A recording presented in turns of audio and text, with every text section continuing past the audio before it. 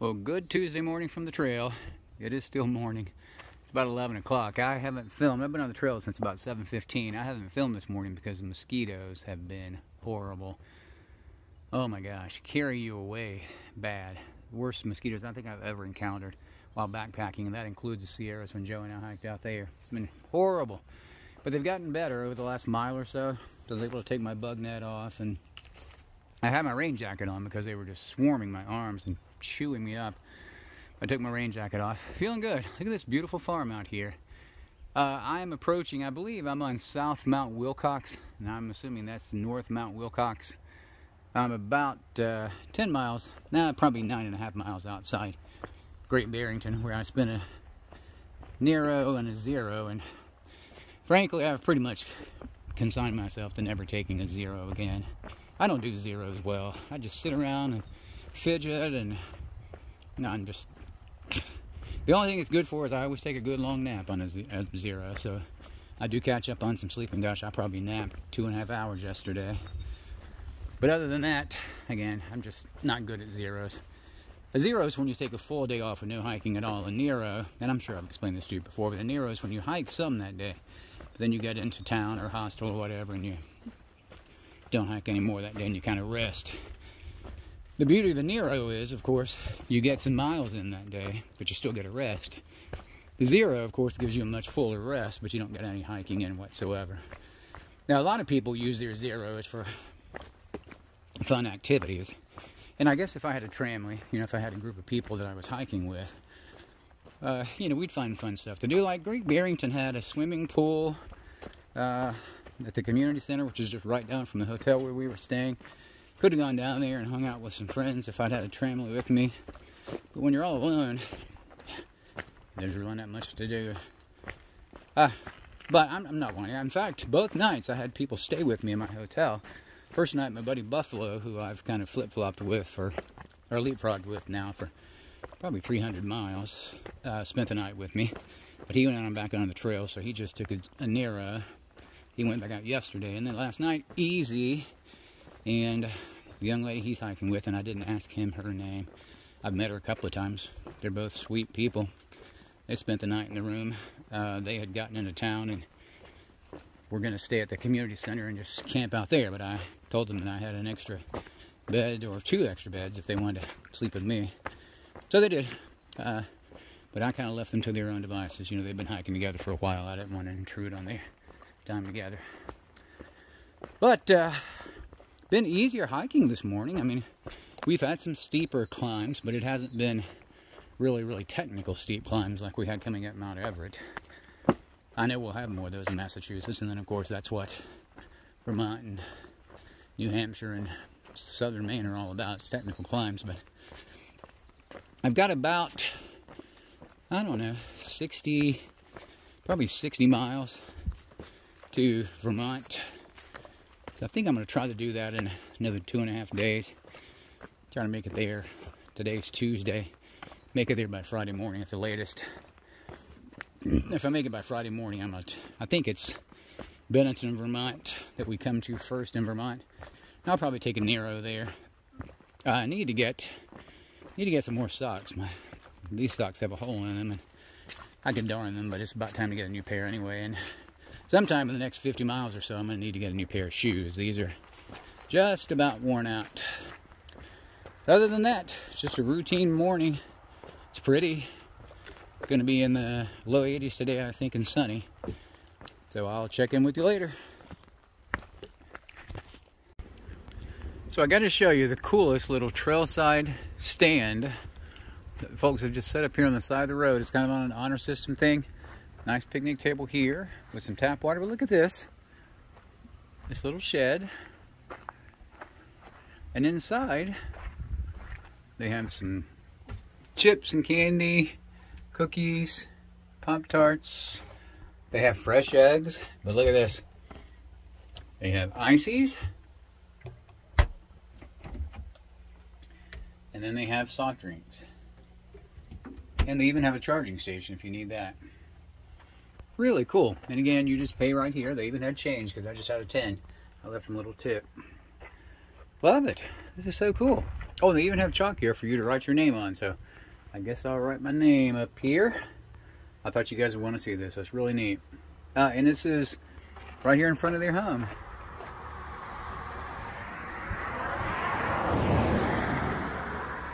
Alrighty, I think we're gonna have to climb that in a little while. But it's late in the afternoon. I may not even make it up there today. I've already done 20, so I'm gonna pick up another 2 or 3, I think, and then find a place to camp.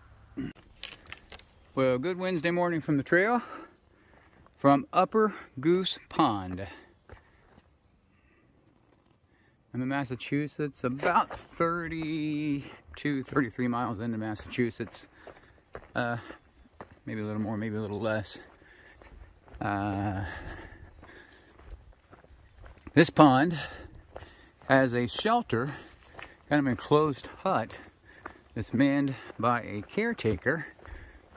And of course you can stay there. And I understand that there are canoes available to canoe on this pond. And additionally, Comments on Guthook says he makes breakfast for you. I'm not going to stay here because it's early morning and I've just gotten on trail. I was kind of trying to make it here last night. It was only about 4.5 miles from where I camped, but a massive thunderstorm blew up out of nowhere and I had to throw my tent up in a hurry and hunker down. Otherwise, I would have been hiking in a dangerous... In fact, there was a severe thunderstorm warning, so I got my tent set up literally 5 seconds before it started raining. Thank you, Lord, for that. Pretty hike so far this morning. I'll check in. Maybe I'll have a better view of the pond later, and I'll check in then. So I'm about to cross over the Massachusetts Turnpike. It's going to be kind of noisy, so I thought I'd go ahead and let you know what I'm doing. I'm not really sure where it goes to, where it comes from. It looks like it's going obviously east to west. I'm sure it probably goes into Boston. I think Boston, I'm told, is 2.5 hours or so east of here. Oh, look at that beautiful sky. A beautiful cloud structure over the mountain. Wow, this is a beautiful morning. Isn't that gorgeous?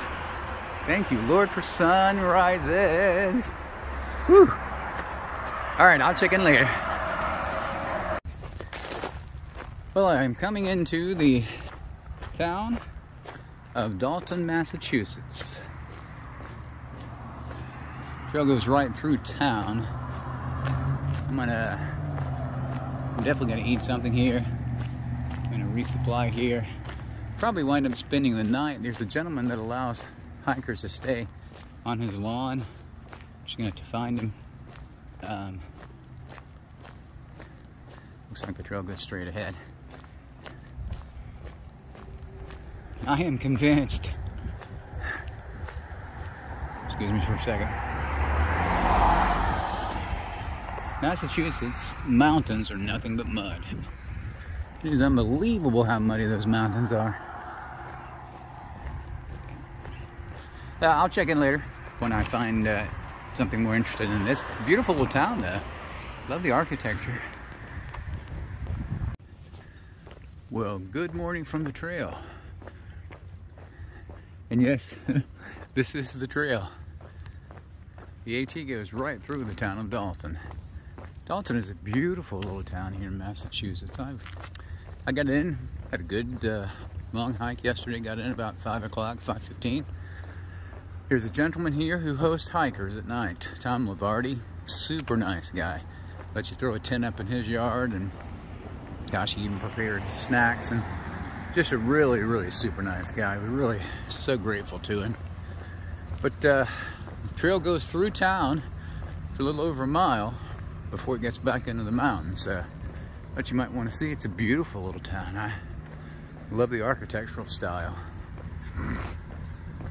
The plan for today is to get up and over Mount Greylock as quickly as possible. We're gonna be hiking in rains and most of the day. The rains are gonna start around midday, and it's supposed to rain for about 24 hours. So, not my favorite thing to do, but you gotta do what you gotta do. And my rain jacket got a tear in the sleeve the other day when I had a little tumble on the trail. so it's not going to be completely waterproof, but at least it's just my sleeve. It's, you know, not my torso, so it won't be that big a deal. But I will check in later. Massachusetts, and really New England as a whole, has a lot of these little natural alpine ponds on top of these little mountains. And I should do a little more research. Excuse me, let me get some of this dew off the lens.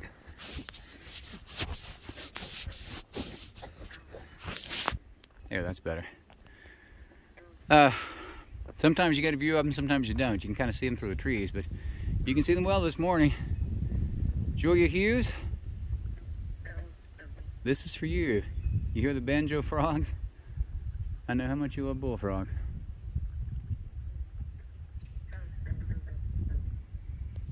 Checking in later. Well, I'm nearing the pinnacle or summit of Mount Greylock. Look at this cool little pond, and there's even a cool little shed on it. I've seen this on several videos before. This is beautiful. For some reason I thought this was in Vermont. Got a little less than half a mile to the summit, so I'm gonna push on and get you some views from up there. So this is the summit of Mount Greylock. Tallest point in Massachusetts. I think it's 3,200 and some odd feet. I'll take you with me up there. It's beautiful.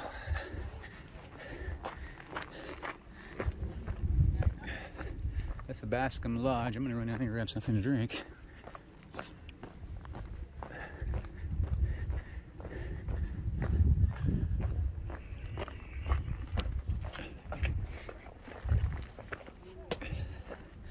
Looks kind of cool. They have the AT symbol embedded in the sidewalk.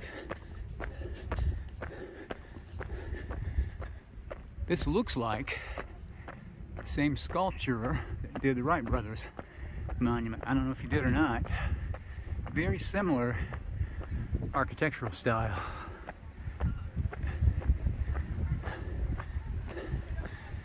Oh, I'm sorry. It's 3,491 feet.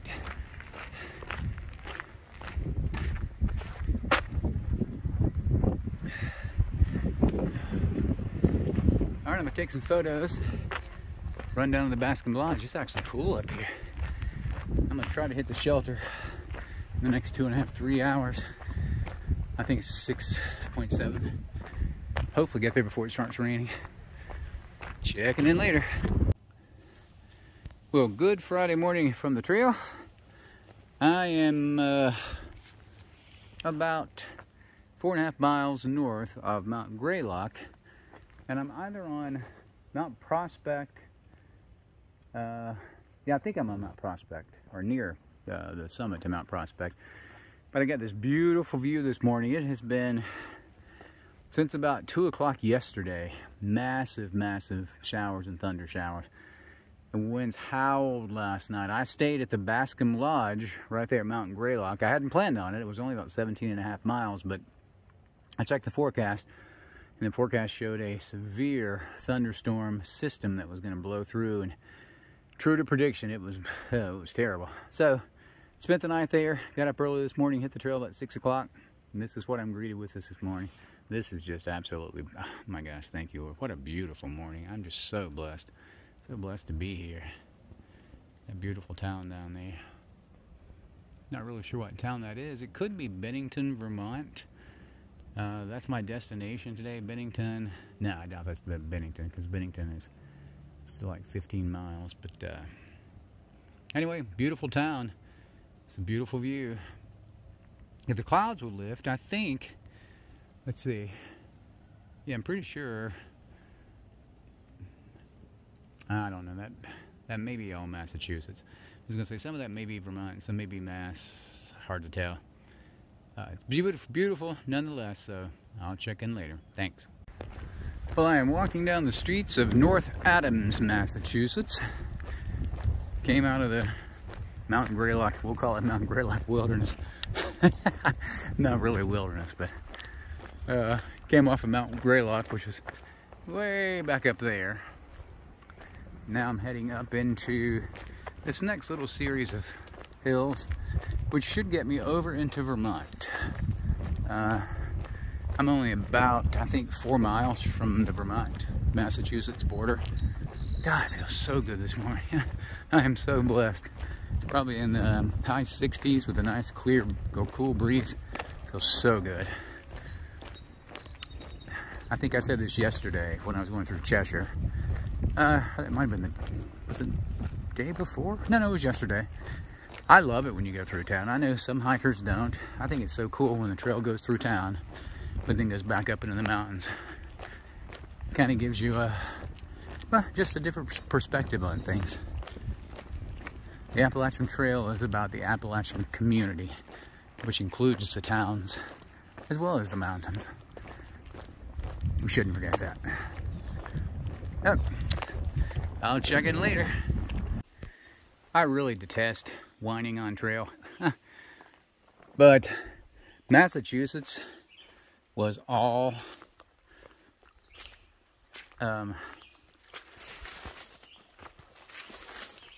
sorry, I lost my train of thought entirely. Massachusetts was all mud bogs. Now Vermont is just the same, and I know I took pictures when I got to Vermont, but I don't think I filmed anything there. Oh, yeah, I've been in Vermont for about 6/10 of a mile. Woohoo! And I am tickled to be here. Don't get me wrong, but golly! That's kind of what happens to your shoes. I mean, your shoes almost get yanked off your feet. If it weren't for my gaiters, I probably would have lost my shoes 2 or 3 times already in the mud, but fortunately the gaiters hold on just enough that it doesn't suck your shoe off. But anyway, yes, I'm in Vermont, about 12 or 13 miles from Bennington, Vermont. I don't think I'll make that today, only because I don't really want to. I want to kind of set myself up there for a, I don't know, I think it's going to be a Nero in tomorrow. I haven't decided yet. I don't want to take a whole lot of time in town, but I'm trying to arrange getting new shoes and some new socks, getting my packages, getting my winter stuff sent back to me, because I know we're going to get some cold temps pretty soon.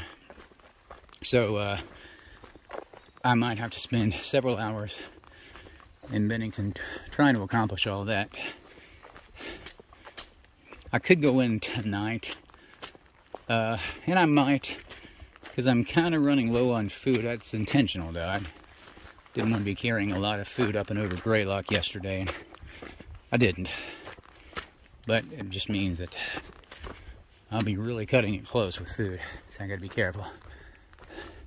Who knows? Maybe I'll hit some trail magic today. I called Andy Oliver when I got to Vermont, because we came up here on a mission trip, I don't know, 10 years or so ago, to, I believe it's the town of Rutland, Vermont. Now the AT doesn't go through Rutland, but it gets close enough that Rutland is one of the trail towns that will, can you hear that? Oh, it's squishing. One of the trail towns that will resupply in at least. In fact, I may meet Jonathan there, because there's a train from New York that comes right to Rutland. Excuse me. I can't keep in mind on what I'm doing, because I'm trying not to tumble in the mud. But anyway, I'll check in later. We'll get more of a report of what's going on. And once again, in my haste to head on down the trail, I missed significant mile marker. I missed a 1600 mile marker. It was about 4/10 of a mile beyond the Massachusetts-Vermont border. Just missed it entirely. I'm about 1.5 miles beyond it. So, this is my official 1600 mile mark right here. Isn't it beautiful? Woohoo! Well, good Saturday morning from the trail.